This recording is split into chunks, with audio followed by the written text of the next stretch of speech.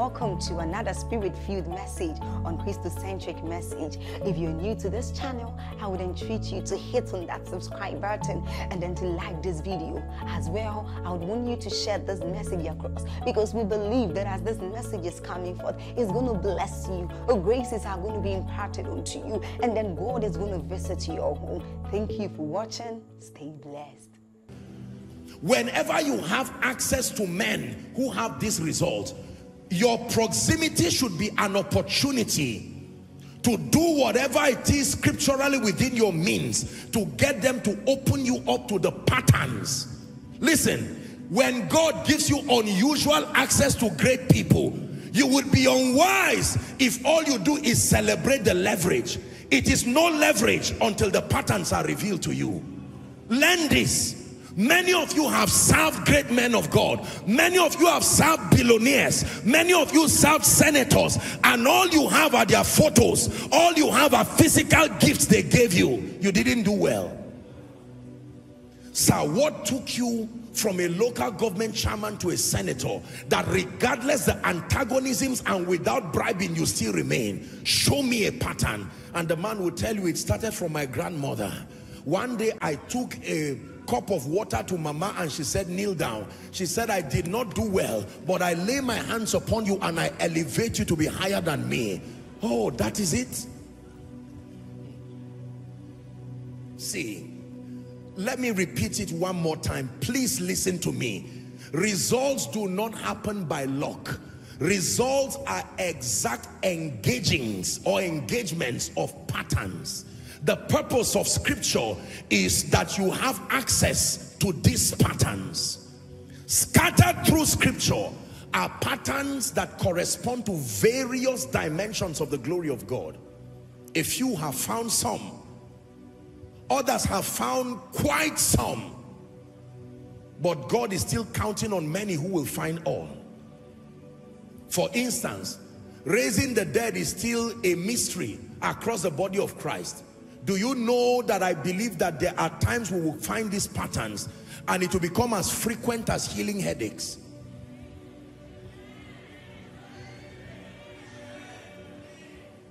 Is that true?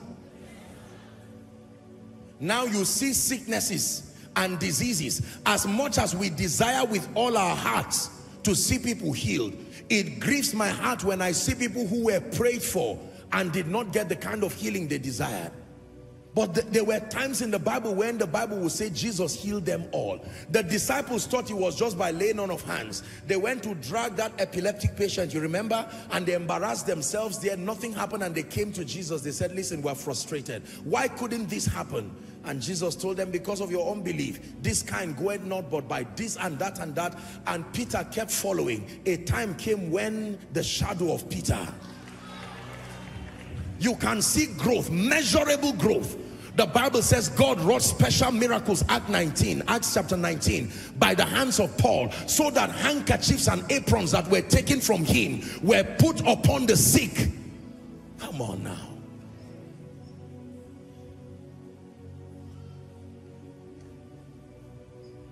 The ways of God is the secret that this generation needs. Listen, we have had sermons, wonderful sermons, commendably so. We have heard songs, we have heard recitations, but it's time for a manifestation and accurate communication of provable patterns.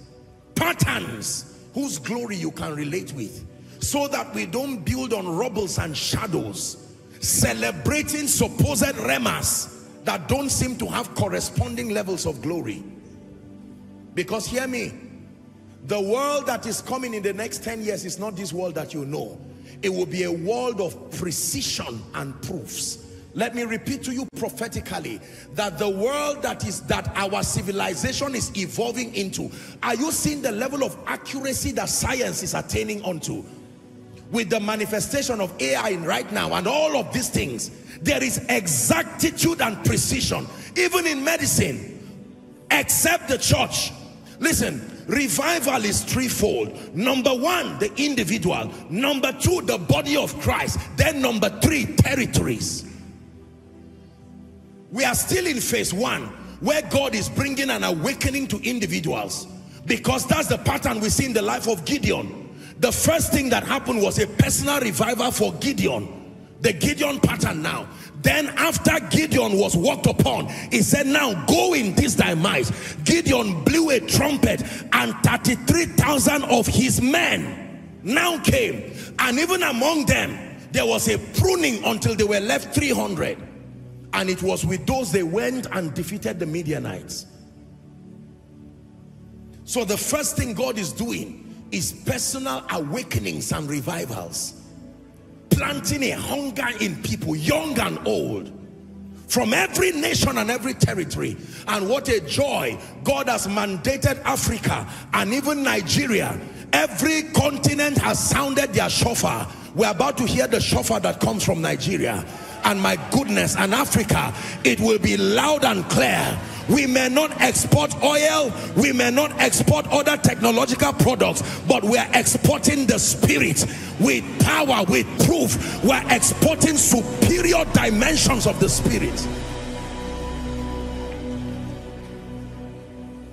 We look to Yahweh, Yahweh. Our hope is Yahweh, Yahweh. We look to Yahweh, Yahweh, Yahweh. Forever Yahweh, forever Yahweh, Yahweh. One more time. We look to Yahweh, we look to Yahweh, Yahweh. Our hope is Yahweh, Yahweh.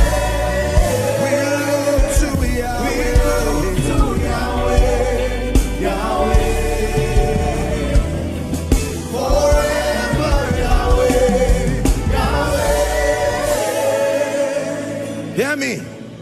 It is only a revived man that can cause revival. It is only a transformed man that can bring transformation. It says, such as I have, give I. So when we talk about awakenings and revivals, many of us are just thinking going to the nations. No, you go to the nations without miracle working power. You go to the nations broke and hungry and tired. No, allow that which you want to import to work in your life first. Then you will come with confidence.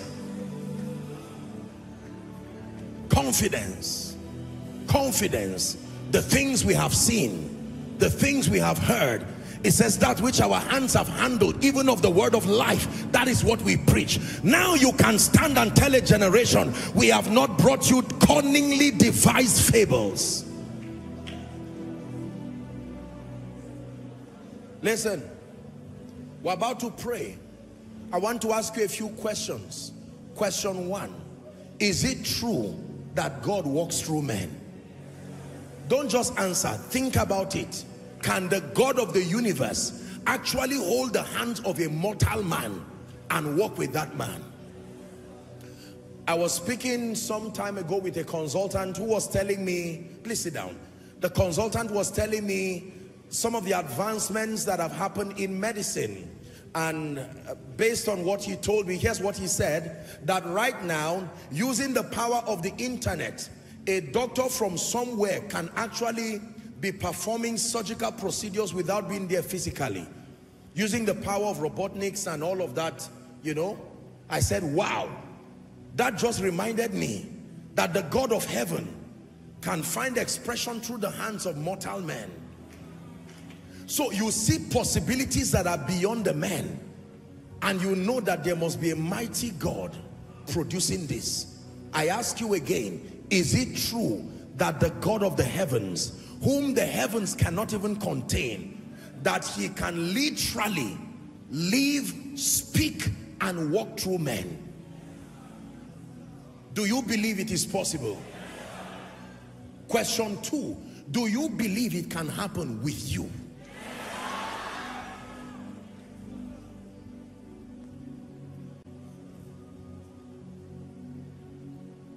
That these hands can literally, the hand of Jehovah can rest upon an ordinary man's hand, and you will command possibilities, that these lips of clay, as frail as they are, his majesty can echo his voice, and everyone in Zion can hear and know that he's the one speaking. I'm asking you a question. Do you believe? He said, great is the mystery of godliness, that God can become a man. Ladies and gentlemen, this was the revelation that the fathers caught. Today it is a theological debate in the church. Was never meant to be so. Is it true that God can live through men and manifest provable possibilities in their lives? How do you keep speaking and people are shouting up and down? Are you a herbalist? By what mechanism?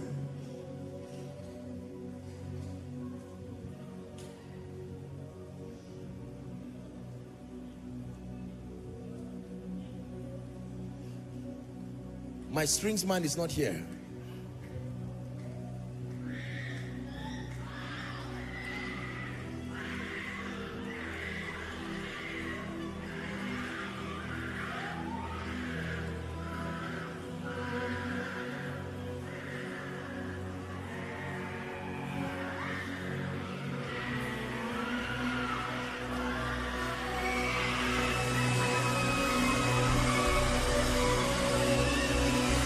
You are beautiful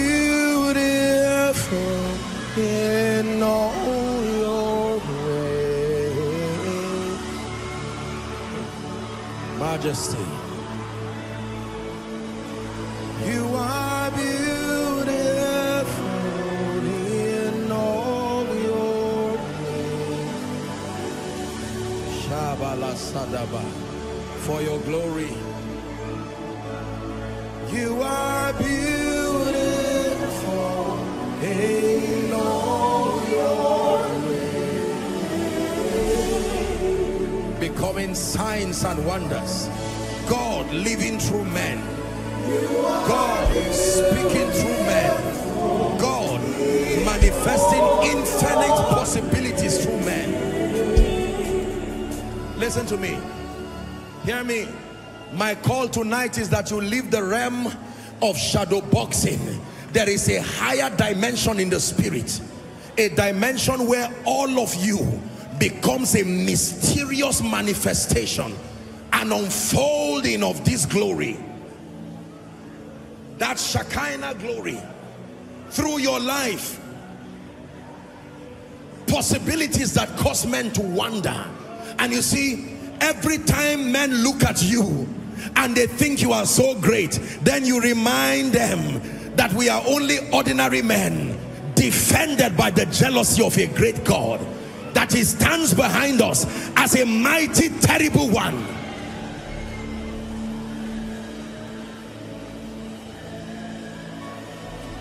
This is what is making you become a mystery to many, a sermon to many, a challenge to others, that your life becomes an effulgence. Did we not read about these men in the Bible? Did they not carry the power of God from nation to nation? It's not by empty grammar and speaking. No, we bring the possibilities of the kingdom, provable realities, demonstrating the ministry of the Spirit here and now.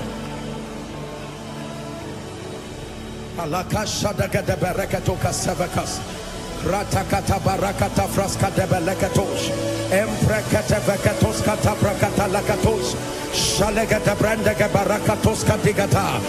Oh, it's time to rise. It's time to rise. It's time to shake that old you, shake that old you, shake the powerless you, shake the carnal you, shake the flesh you, shake the sense-driven you. Rise to the realm of the spiritual.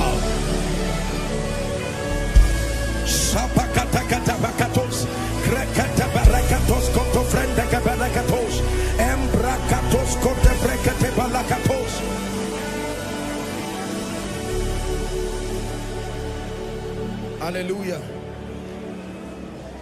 I want you to sing for me a song. The atmosphere is changing now. For The Spirit of the Lord's here. The evidence is all around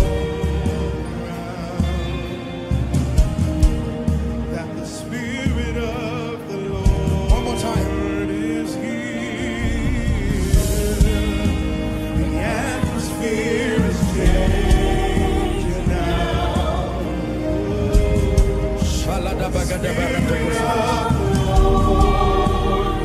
Hallelujah. This man looking at me, lift your hands. I saw fire coming upon you. That man, I stretch my hands upon you. In the name of Jesus, you are drinking of the wine of the Spirit. Let it open you to a new face. A new face. Take that grace now. In the name of Jesus Christ.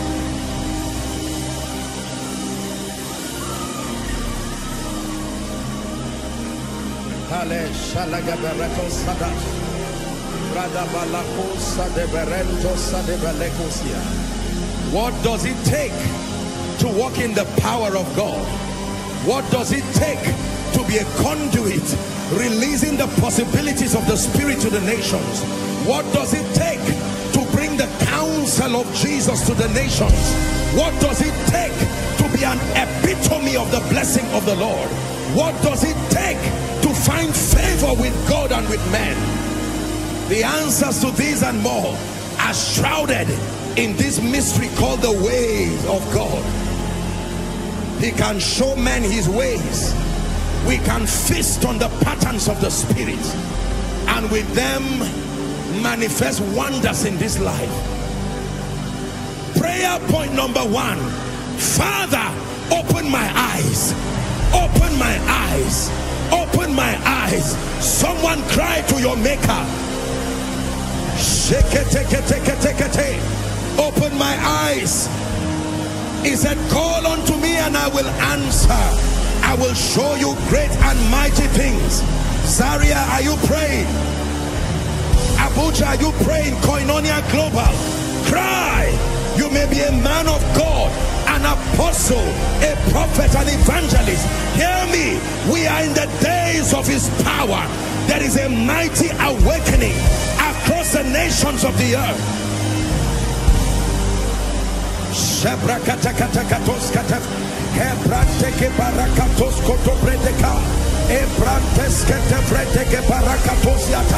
Open my eyes. Show me the keys to kingdom wealth and prosperity. Open my eyes. Show me the keys to operating the healing anointing. Open my eyes. Show me the keys to restoration.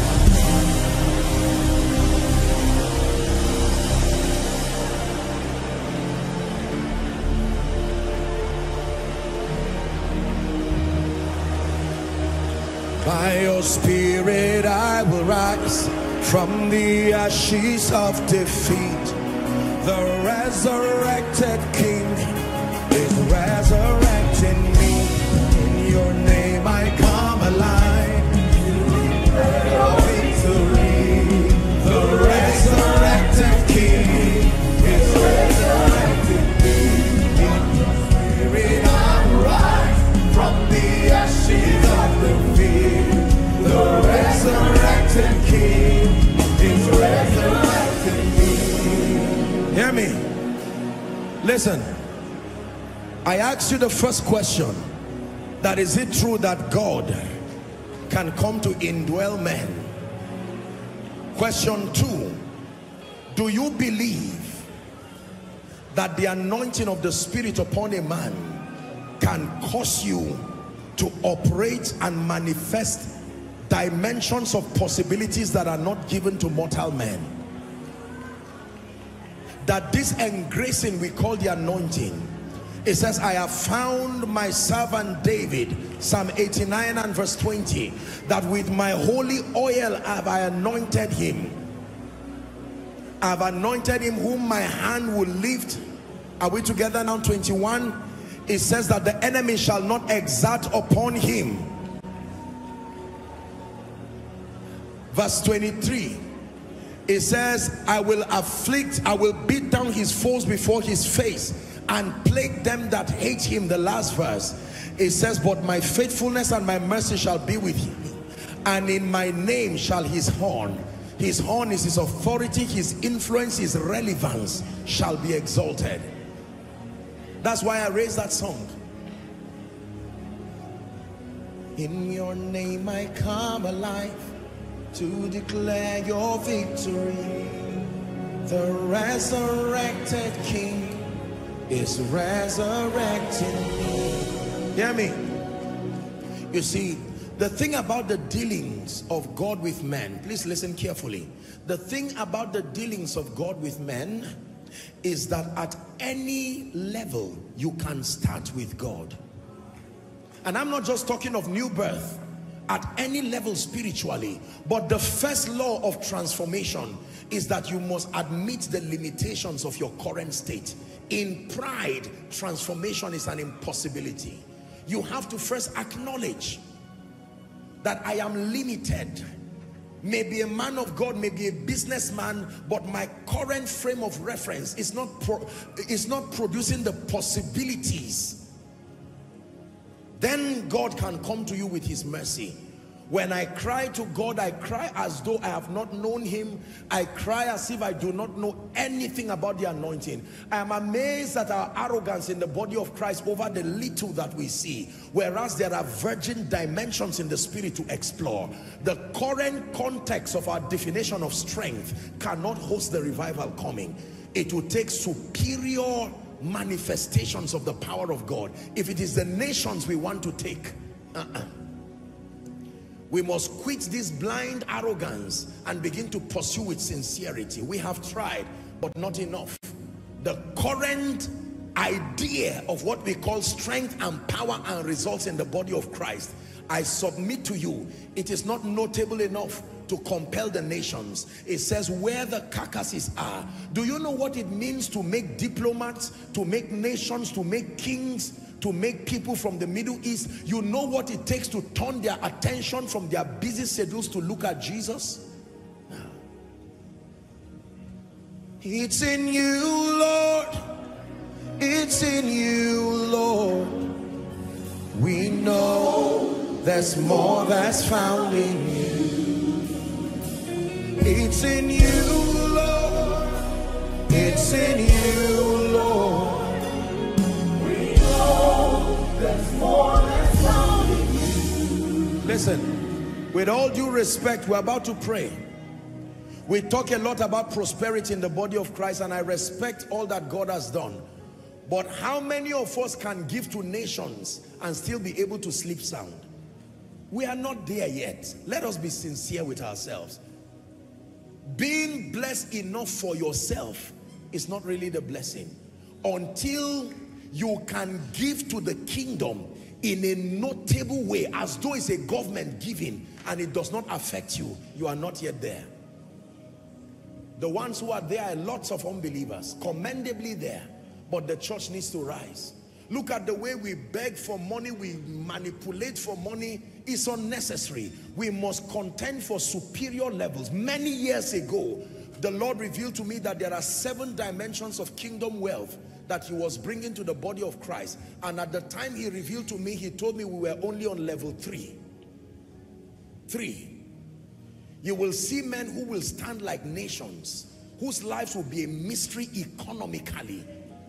When they speak, it will be a combined echo of the spirit and resources. And some of you, this is what God is preparing you to become. But this version of you cannot host that glory. No. Not with your life still marred with a lot of carnality and greed and just wanting cars and houses. No. The kind of end-time wealth we're talking about is beyond, I'm wearing a Rolex, I'm wearing this, I'm wearing designers. That's wonderful. But we're talking about nations saved in one day, using the resources of the kingdom. How about evangelists and pastors? We preach for hours and only 2 souls will come out. That is wonderful, but it's too slow. In the world today, on average, the last I checked, and I've shared it here, the statistics shows that the Christian faith only accounts for about 2.6 billion people out of the over 8 billion people now on earth. That is too small and is too slow.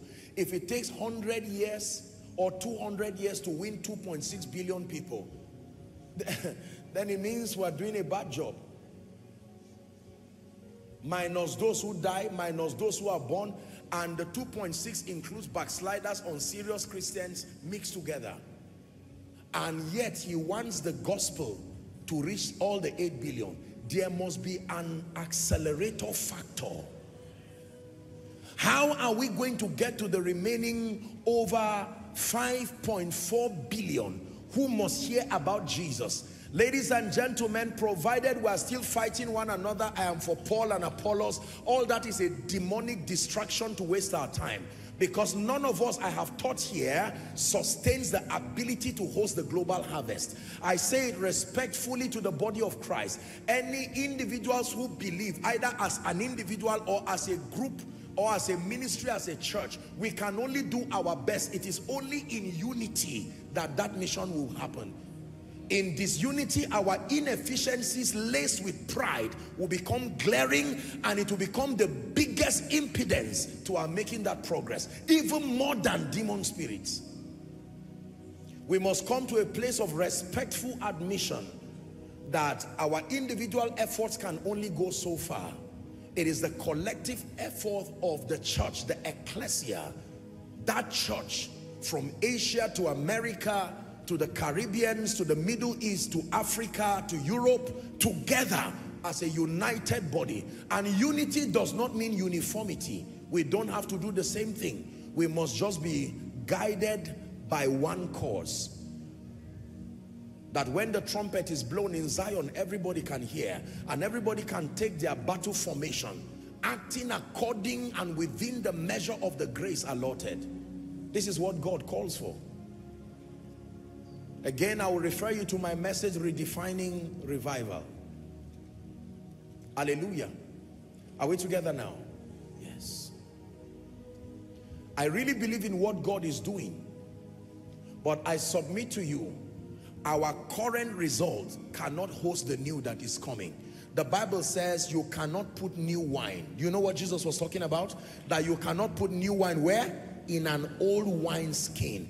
That means he said, and he tells us why. That if you put new wine in an old wine skin, it is going to tear it. So every time God wants to tear the old wine skin, he puts a bit of the new wine so that the old will tear and give room for a complete vessel. If you want the new wine,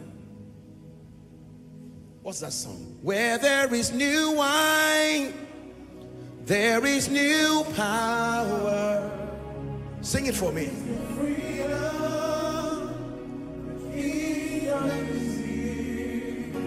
I lay down my own faith to carry your new fire today. Hear me. The old you cannot carry this new that is coming. The old businessman cannot carry the apostolic order of prosperity that is coming. The greedy you cannot carry it. The stingy you, the competitive you cannot carry this dimension of anointing, because there is a requisite level of compassion you must have to be trusted with the grace that heals nations. Are we together? Yes. That leads me to the next prayer point. No eye has seen, no ear has heard what God has prepared for me. Here's the prayer. So I submit to his work in me till Christ be formed in me. No eye has seen, no ear has heard what God has prepared for me. So I submit to his work in me till Christ be formed in me. Are you ready to pray this second prayer? Lord, the circumcision that must happen to me to be able to host the new that you are bringing, that circumcision of the flesh, that circumcision in my heart, Lord, let it happen. Expand me. Everything that needs to be done in my life to carry these superior levels of grace, prosperity, wisdom, influence, access, let it happen. Someone is praying.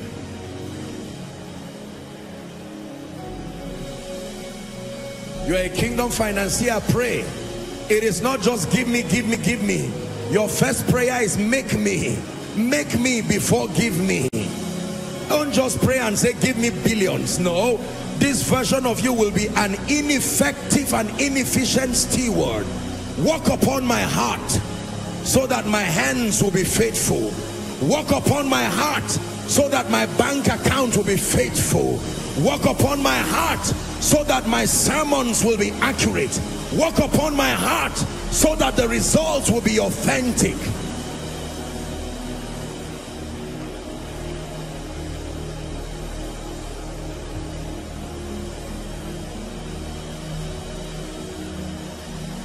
In the name of Jesus.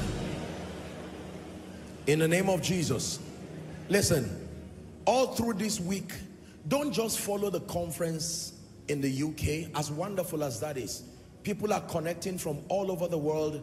I was sharing with the workers, having a meeting with them, and I was telling them, in my mind and based on what I know God is doing now, it is not a UK conference. UK is just the venue for the conference. This is a global conference that is making a major contribution to shift a season and bring God's people, particularly the people within the region of Europe and the UK, into an experience. It's a baptism that God is bringing his people into. So let me encourage you, let this week be for you a week of spiritual emphasis. Don't just be a fan. I'm watching, wow, see the miracles happening. But let it be a cry. Let deep call unto deep. Some of you may need to go and carry the notebooks that you used to write things with you and God many years ago. Write it. Use those notebooks for this conference, and let there be a cry from your spirit. Lord, my members have been stunted because of my spiritual life. It's time to rise to a new dimension for their sake. There are dimensions in the spirit, levels of power, grace, influence, capacity to speak his purposes to the nations. This is what you should do this week. But for now and for tonight, if you are here and you know that the way your life is, please listen, that you cannot be a worthy tool for his majesty because you have never genuinely made this conscious decision for Jesus. Maybe you've come around church. Maybe you were even a pastor's child or a pastor yourself. I'm not asking you what you do spiritually. I'm not asking you how many people you've healed. I'm not asking you how many people you've prophesied upon. I'm asking about your relationship with Jesus. And hear me, ladies and gentlemen. One of my precious people, as they came to lead the prayers, they spoke about massive salvation of souls. It is important that we lead people to Jesus, because every man is only a conduit. The end of all this pursuit, from beginning to the end, it will always be, it's always been you, Jesus. That's what it's about. That is, it may start from us, but the end is Jesus. Tonight is a very special altar call as we step into this phenomenal week. And I'm going to make this call and ask you to run like there's fire on the mountain. There are people here who are saying, Apostle, I need to make it right. Start this conference with me, not just those in the UK. I need to iron it out, flog it with destiny, and hand my life over to Jesus consciously.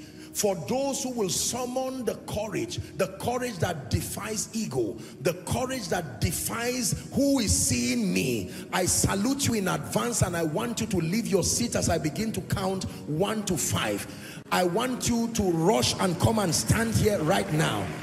Those outside, all the overflows down to the basement, our family in Zaria, and those who are connecting across the globe, I begin my counting now. Leave your seat and run to Jesus. 1, 2, Koinonia, are you celebrating them as they come? I'm yours, I'm yours, I'm yours forever. I'm yours, I'm yours, I'm yours. Keep coming. I'm yours, I'm yours, I'm yours forever. I'm yours, I'm yours. Whatever you ask of me, whatever you ask. Come to Jesus. Come to Jesus. He alone is able to give you a new beginning. The Bible calls him the way, the truth, and the life.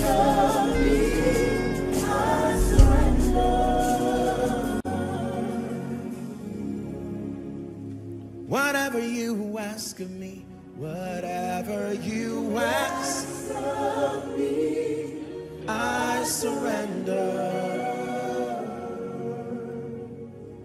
You may never understand the joy that is in the heart of the Father and of Jesus himself when many come and stand before the cross crying in genuine repentance.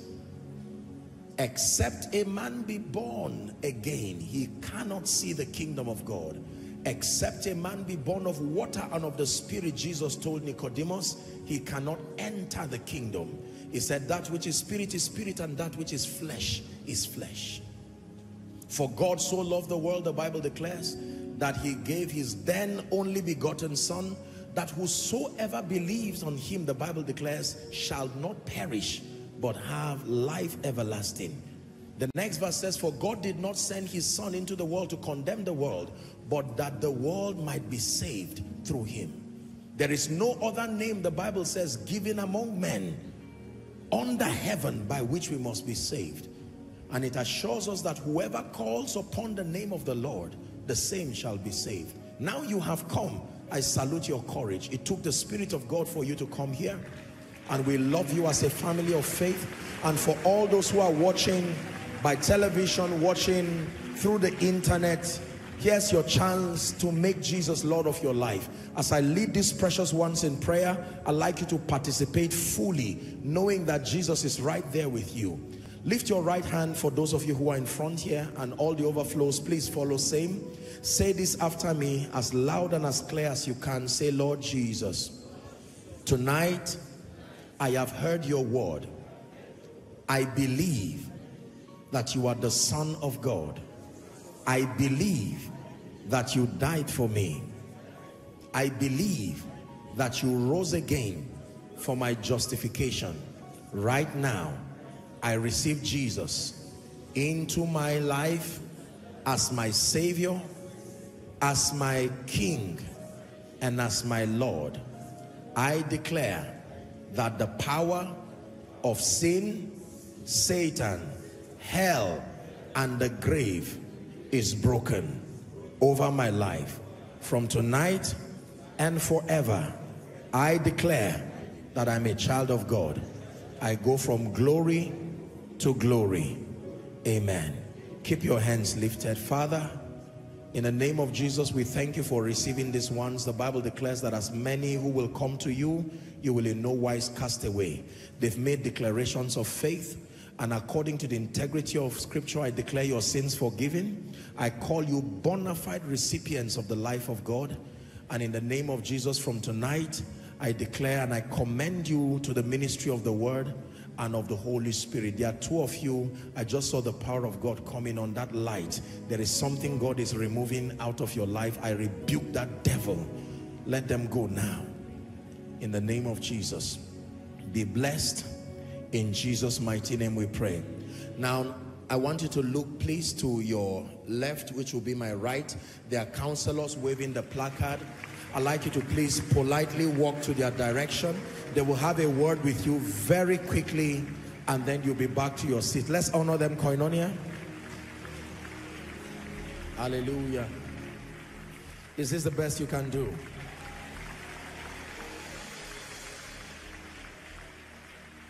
Hallelujah. Praise the Lord. Please listen carefully. So whilst they're on their way to meet the counselors, let me announce beloved in Christ, we hope this message was a blessing to you. I would want you to do something for us. If you are new here, kindly hit on that subscribe button for us, and then like this video as well. Share to your family and friends to bless them, because we know that this message will be a blessing to their body, to their soul, and to their spirit. We would need you to do one thing for us too. Tell us in the comment section where you were watching us from, and then if you've got any testimony for us, kindly share with us. Thank you for watching.